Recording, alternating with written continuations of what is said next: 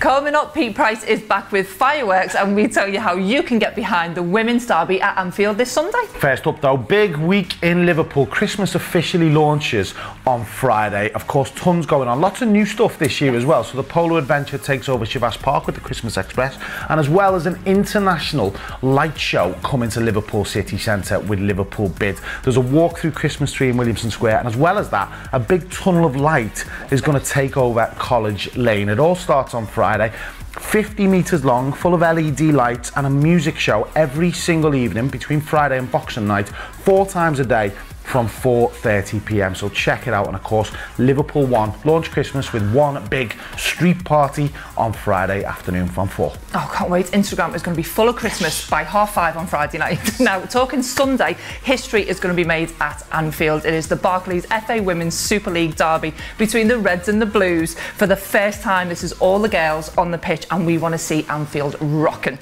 There's still some tickets available for the Cop. It's just a £5 a. That's amazing. And the kids go free as well. But if you can't get there, we can tell you that you can watch it free online through the FA Player. So it's Blues and Reds, isn't it? It's bragging rights, whether it's men or women. We want you all to get down there. Wouldn't it be great to get that buzz on normal derby day at Anfield, whether it's at Anfield or somewhere in the city watching the game live? The next derby, of course, the Blokes derby is the 4th of December, but let's get behind the women this Sunday. Great to see Sean Cox there yesterday, which was fantastic. I don't know who was happier, Jürgen or Sean, on that photo that's doing the rounds, but fingers crossed Mr. Cox and his family are back very soon. Yeah, now we've got to talk Queens, as we do. Priscilla, Queen of the Desert, is set to dazzle audiences at the Liverpool Empire this week. Opens tonight, runs until Saturday, and it's produced by the one and only Jason Donovan. It also stars Strictly star Joe McFadden, and if we talk to anybody about this, it's got to be the man who's seen it no less than 9 times. Wow. Our very own Queen of the Desert, it is Mr. Pete Price. Welcome back. Hi, I've got to tell you, it is remarkable. It's the most exciting, fun, you can't sit in your seats.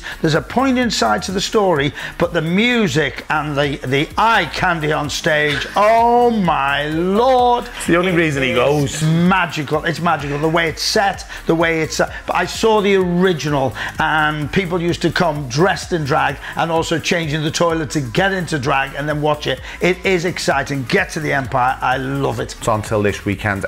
We just got to check you're okay. You haven't broken any bones, you haven't bruised yourself after being trapped in that tube door, which we captured on camera just a couple of weeks ago on the London Underground. Are you okay? I'm okay, thank you very much. A lot of mixed reviews about it. I did get stuck in the door, and it was frightening.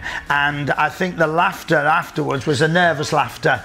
Not from me, from you and the others. But can we just make it clear, we did check you were absolutely fine, and we'd all been on a big day out and a night out for some awards in London, and you were all right. Must have missed that bit.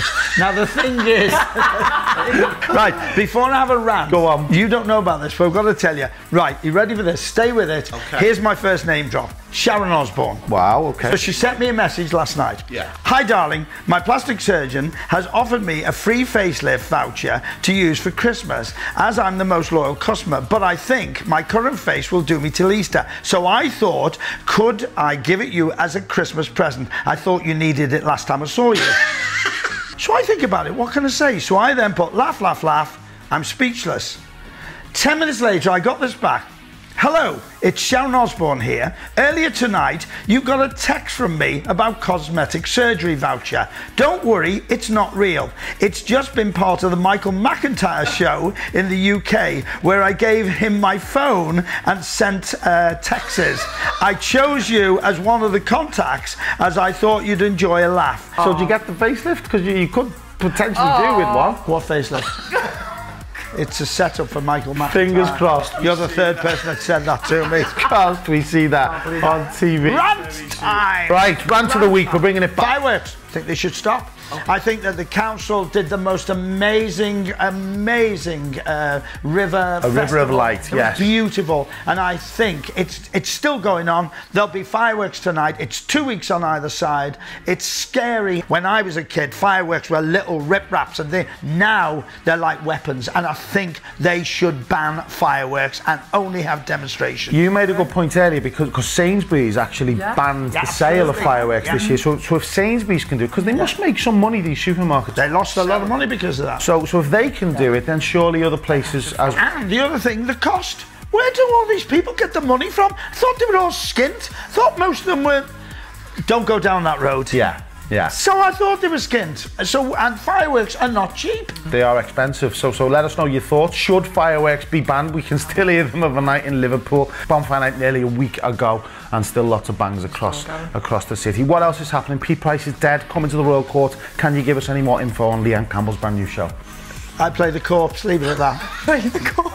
Can't wait, that's coming in 2020. Anything else on this week? Oh yes, some of the light switch on Thursday at Birkenhead in Grange Road, and then I'm going to get involved with the Friday, which you'll be hosting. Yes. So I'm one of the people, because I'm playing a dragon this year. I'm Puff the Magic Dragon. Lots more info. What's on this Grimbo on our website, Pete Price. We'll see you next week. It's good to have you back. Watch out for tube doors.